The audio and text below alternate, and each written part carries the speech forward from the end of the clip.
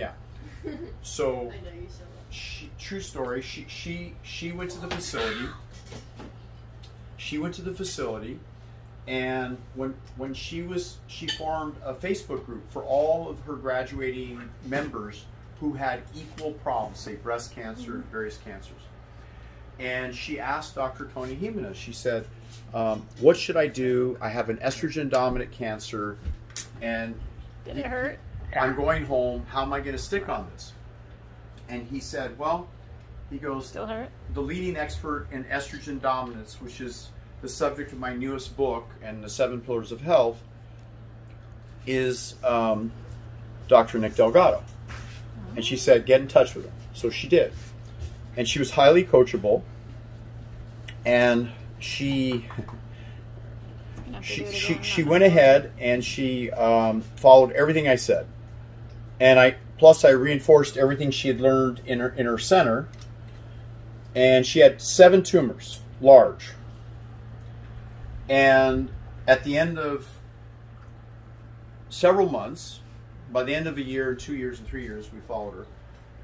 The tumors were gone, except for one little hot spot where it started. So, but hold on. Okay.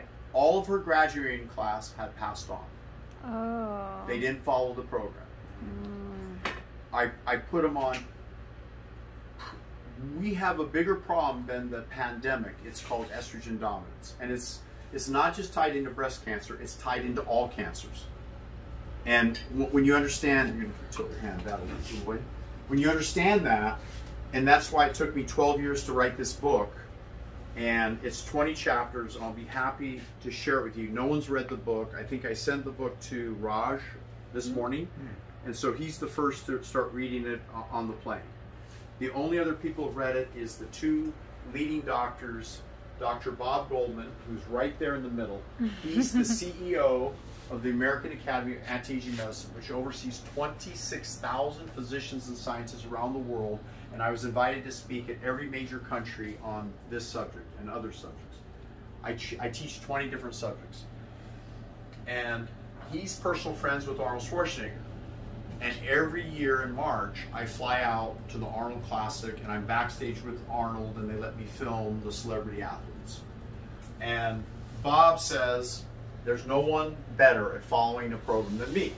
So when a doctor gets sick, he calls me up and says, can you take this guy in?